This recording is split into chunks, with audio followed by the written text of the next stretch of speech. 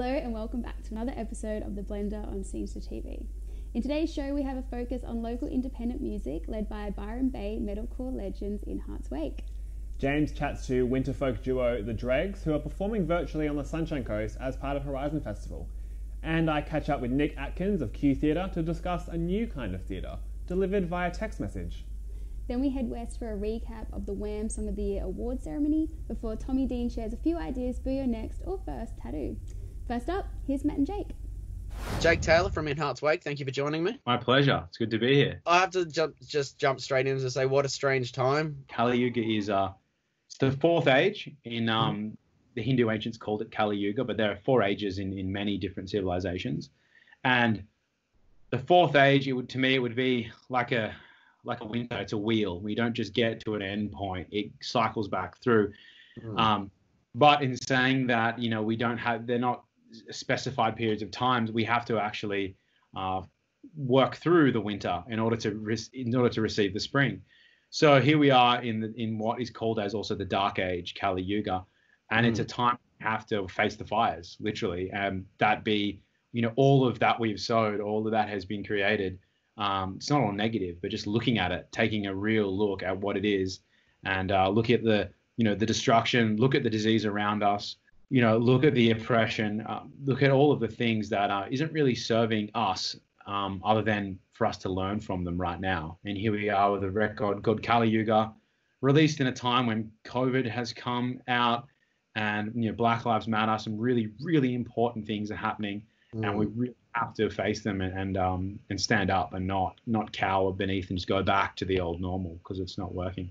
And I can only imagine you guys are just champing at the bit to get back on a stage. Any that aren't, I probably realize they're not meant to be a musician anymore. Yeah, you don't realize how much you miss it until you don't have it. It's become like a tribal experience, a spiritual experience, where the people realize they're not to release, to be a part of a group, a crowd, and to just sing along. It's got endorphins. It's got so many different social things, and there's so much intertwined within it. I've done a few just spontaneous, just going live and dropping in random people into the conversation. And there was some guy in Queensland, he's it's not so great, and he's just quite just a normal bleak, kind of what I expected. And the next guy was from Mexico, and he's having the hardest time. It's testing us because I don't want to say we were all, every single human being that is alive right now was built for these times. It's whether you have the capacity within you and the support network perhaps around you to rely upon to rise to the occasion. That's what this time is asking us. Art's also, for what it's worth, a powerful escape, and a very valuable one as well. Binge watching. What have you been catching up on TV, perhaps, while in isolation? A couple of good shows. The Great was a really good show. Ozark season 3 was pretty good. I've been watching a lot of Alone. It's a wilderness survival show where they're literally guys and girls are out alone in the wilderness, filming themselves for however long they can last. Okay. Just looking forward, what are your own hopes for getting back on the road and actually getting this album, Kali Yuga, out to the people? It reaches those that need to hear it, and we can play where it needs to be, heard. Also, I've got to say, musicians, income and touring, it's the thing that keeps it sustainable. It costs a lot in time, if that makes sense, in terms of obviously keeping lights on and food on the table. The guys have all got to work and do what they can, and then making the time to make the music, it becomes like a double-edged sword. So you've got to find a way to balance. I hope that we can find the balance and continue to do what we do. Well, Jake, thank you very much for speaking with me. Best of luck to you and all of Heart's Wake with Kali Yuga. It's a great record. We can't wait to have you guys back on the road. Thanks so much, man. Pleasure speaking with you. The band's new album, Kali Yuga, is released early August. Now, for a complete change of pace, here is James with Paddy McRae and Zane Harris of rootsy folk duo, The Dreggs. We've got Paddy and Zane here from The Dreggs on the Sunshine Coast, and so the live music experience has been a bit different for you guys in recent times. You played Airways Festival with people in their cars and things, so how was that? It was a vibe. It was a super different kind of novelty experience, getting to play in front of just people chilling on top of their cars, and yeah, it was really cool. It was a really good vibe. You've had your single Call Me Home, and that's found a lot of success on Spotify. You hit 134,000 plays. I saw. It's been the best response we've had from release this quickly that we've seen before. So we're really, really happy with how it went. It's been a great track to release for the precursor of what we've got coming up as well. We've got 2 more tracks coming out this year, which we're super excited to bring out. And I think Call Me Home was just a really good prior release for those. We never thought we'd get played on, like even just some commercial radios have sort of picked it up as well. Never really thought that was going to be sort of our scene, but yeah, we're super excited and happy that it's on there. We talked about Airwaves Festival, but you've got Horizon Festival as well, which is a festival on the Sunshine Coast, and it's more than just a music festival, but trying to encourage people to explore the part of the world that you guys are from. So how good is that festival? I think we did it last year as well. It was super fun. It was really good it was a really great experience to jump in with the guys, and yeah, they asked us again this year and we were super stoked. But it's actually a really cool idea that they're doing this year, in which they're celebrating almost like the different elements of what comprises Sunshine Coast, which is like, the mountains and the ocean and so forth. And we were lucky enough to get the ocean side of things. So that's why they sort of did a live stream down by Point Cartwright, down near the water, and it was just a really beautiful, picturesque afternoon, kind of stormy, a little bit mysterious, but the sun was shining through. So it was a really epic experience to do it. How keen are you to get around Australia once that's possible, and particularly if you've got a new album coming out? At the start, we were really enjoying just, a bit of downtime and time to write and record and surf heaps, but we literally cannot wait to get back out on the road. We've been doing heaps of writing, heaps of recording, heaps of surf, and it's been a nice break away from, the hustle and bustle of playing shows and touring. It's given us a lot of creative space to sort of, write a lot of new music and look at different directions and the way we're doing things and focus on things that we were cold shouldering before, like merch and our sort of social media presence. You can really just learn a bit more about yourself, I guess, when you're not so busy and you can have a bit of time to think. We've been kind of almost exploring a different scope of the genre that we play. So obviously we're folk musos. We've been kind of exploring down this winter folk, this sort of traditional feeling, which we've been really enjoying. So we've narrowed it down, this avenue. It's been a challenge to explore all these new pathways and ways about doing things. Obviously, the next opportunity for people to see you is Horizon Fest. So if people can hop over the border from where they're from, then they can go there. But people from all over Queensland can head to the Sunshine Coast as well to check you guys out. We're always around. Excellent. Well, thank you for taking the time today to speak to us, and all the best for the rest of 2020. Awesome. Thanks, James. Cheers. Call Me Home is the name of the lads' new track there, and be sure to check the virtual performance out at Horizon Festival this month. Short message service is a new style of theatre that's been developed by Penrith's Q Theatre. Jesse digs a little bit deeper to learn more. Joining me today is Q Theatre's Director of New Work, Nick Atkins. Hey, Nick. Hello. I obviously wanted to talk to you today a little bit about short message service. It's such a cool concept. So tell us a little bit about what it's all about. Yeah, cool. So short message service is a new performance project that we're delivering. Basically, it's we're connecting playwrights to audiences through text messaging. So over the course of an hour interval, audiences receive probably between about 10 and 15 different text messages that kind of paint a different scenario or tell a story. What kinds of things are explored in these performances? I understand the overarching theme is intimacy. Yeah, so we kind of started with intimacy. We also spoke a lot about anticipation, and we did that because we kind of talking to a lot of our audiences in our community that haven't been able to go to the theatre for the past couple of months. We know that that's a particular experience that some people have been looking for. So we offered that theme to the playwrights, and they've kind of really interpreted them quite drastically different ways. It's a really diverse range of stories, but I suppose they all come back to that experience of intimacy and connection. This was a concept we developed pretty early on in the disruption, as we acknowledged that we weren't going to be able to put shows up that we thought we'd be able to do. So I think the text messaging came about because we wanted to get to people, and we wanted to get to people in a way that was super easy, and we didn't want them to have to download an application or log into anything. It's not a play. It's not a play in a phone. It's a different form. I think it's using the skill set that a playwright has, as part of their toolkit, but it's not about just trying to, we're not plugging a script into a text and then pressing send. So we've asked the playwrights to engage with that hour as a real-time experience. So what are things that can happen over an hour? and how can those text messages be used as tools? Maybe it's more helpful to say the kind of pitch that we're giving people is, if you want to experience short message service, it's not the sort of thing you just sit down and look at front on.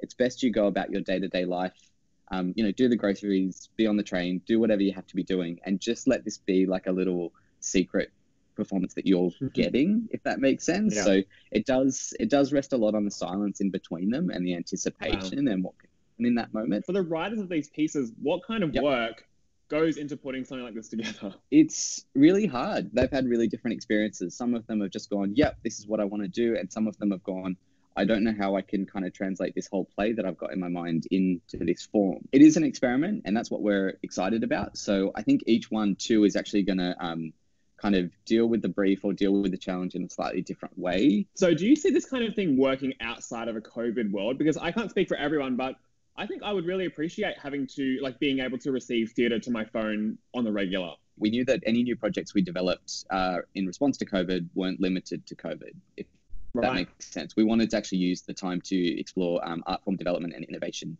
that would carry us forward. Our hope is that, once we do this first season and once we kind of learn what works and what didn't work so well, that we can continue to deliver the project and maybe even partner with other companies. The great thing about this is, it can be national really quickly. We want to keep artists employed. It's really important at the moment. As kind of gigs dry up, we need to support our community of creatives. We also need to make sure audiences can still get access to art and culture. When we're all locked away, it's really hard. And I think art and culture is a public good. On a more squishy, personal level, I think, we identified intimacy as a theme because we just want people to feel connected and feel special and good at the moment. Yeah, we hope that they kind of move away from this project with a little bit of a healthy disruption. Kudos to you guys for doing something like this, and I can't wait to see where it goes. Thanks so much, Nick. Great, thanks.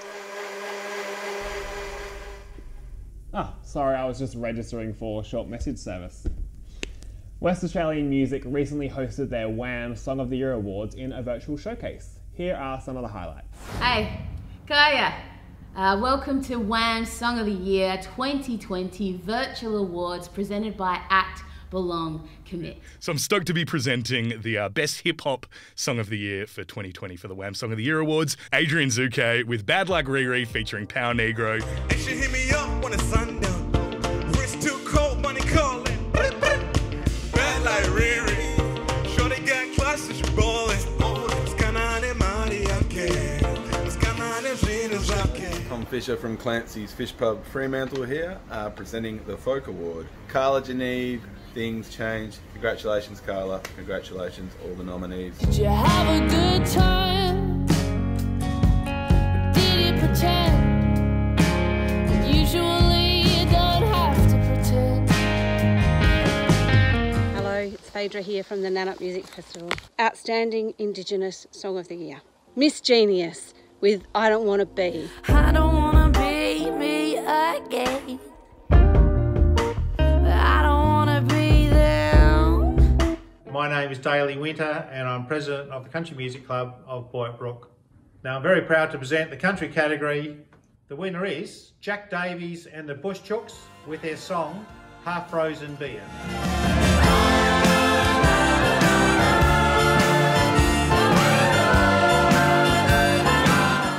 Here at Artisan Music in Malaga, and we are absolutely thrilled to be with you all tonight. We are presenting the award for the Global Music category. The winner is Grace Barbet with Margilo.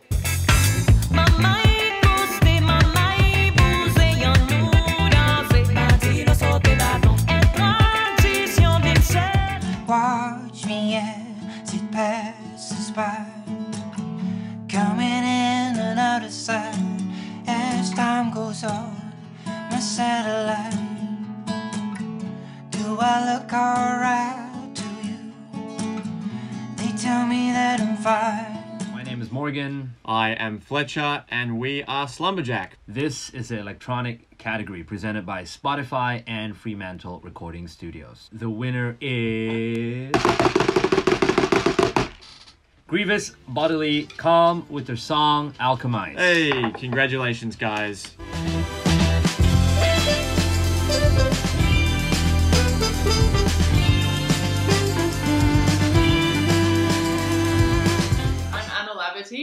I am a music producer and sound engineer, previously from Perth. I'm going to be presenting the Punk Hardcore Award. The winner for this award is Desert Dogs with The Australian Dream. Take me your life, don't bury me. I feel it change your strong. Let me live that scene where I can draw. Hi, this is Katie Steele, and I'm here to present the pop category. The winner is The Hunting Birds with Catch Up. You and I, we were sleeping high tonight. She's in her eyes at night. Don't look back, we're right on track. I'm here to announce the grand prize, second winner of this evening. Adrian Zuke for the song Bad Like Riri featuring Pow Negro. I'm here to announce the grand prize runner-up, Jack Davies and the Bush Chooks with their song Half Frozen Beer. Dave Faulkner here from the Hoodoo Gurus, and I'm here to present the big prize tonight, the grand prize for WAM Song of the Year Virtual Award, presented by Act Belong Commit, and it is Carla Geneve for her song 2001. The thing and I just catch a train home, but don't tell me that I'm not alone. Congrats to all the winners, particularly 2020 Song of the Year grand winner Carla Geneve for her track 2001. Comedian Tommy Dean is about to partake in his first ever live stream event on Twitch, but not before he shares 5 tattoos he'd like to get. Hi, I'm Tommy Dean. Husband, father, son, brother, stand-up comic, sourdough aficionado, and Sydney Swan's ambassador. I think that ticks all the boxes for tragedy to suddenly strike. But if we're living through these isolation times, I've been thinking about getting me some of that sweet, sweet ink. These are my top 5 possible tattoos. Number 5, let's start with the classics. The Knucklers. Left, L-E-F-T. Right, R-I-T-E. And if I get myself in a little brouhaha, my enemy will be like, oh, I think you got the left wrong. And I'll be, no, that refers to your left. And that'll be just enough time to drop the right. And as it goes down, the G is silent. That's why we don't have it. Number 4, right there, Andy. Not only do I love Toy Story the movie, I want to remind people that they have a friend in me. But mostly, I think that tattoo would tickle like crazy while they were putting it on. And I think that would be a sensation to remember. Number 3, a full-size portrait on my back of Hervé Villachez. Number 2, and this one, helpful, all the way up my left arm, the alphabet, with the letters in different colors. Why, you ask? Passwords are hard. As you get older, remembering passwords for your computer gets harder and harder. A tattoo code, ideal. The number 1 possible tattoo that I would get, all the way up the right side of my body, the height chart of my 3 children as they grew over the years, as a reminder to them that I won. None of them are taller than me.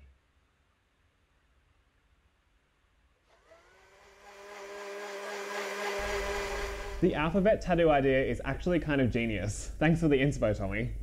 That's us for another episode of The Blender. As always, subscribe below if you're a fan of the show and want to catch all the action from around Australia and the world. Bye guys. See ya.